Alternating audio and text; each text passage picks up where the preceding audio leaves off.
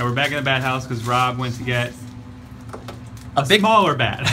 What is this? And believe it or not, it's called a big brown bat. And so cool, we have a giant flying fox right here from Malaysia. But this is what we have here in Michigan. It's called a big brown bat.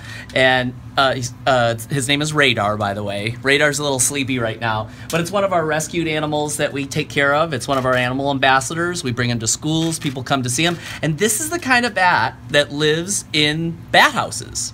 This is the kind of bat that might live in your attic. Putting up a bat house gives them an alternative, and the bat houses that are up for auction from the movie set, this is the bat that'll live in those bat houses. Ah, okay. Yeah, really much smaller than the giant one right next to it. That's right. Oh my goodness. Yeah, they're just little bats, but they eat tons of insects. They eat up to 5,000 insects every single night. Wow.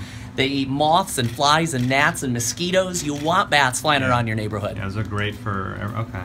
But they're scared of humans, right? So they won't, That's right. They're not going to attack us purposely, basically. Yep, bats stay away from humans. They really don't want to be around us. Holy cow. They eat lots of insects, but they don't eat people. Okay. That's what the bat's wing looks like. Very thin skin stretched across long, small bones. Wow.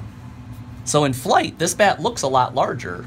Yeah. But in fact, bats are actually very small. Wow. Now, the wingspan of that one right there? 6 feet. The biggest bat in the world weighs 3 pounds, and it has a 6-foot wingspan. Wow. Just put that into perspective. All right, well, thanks again. Yeah. Amazing.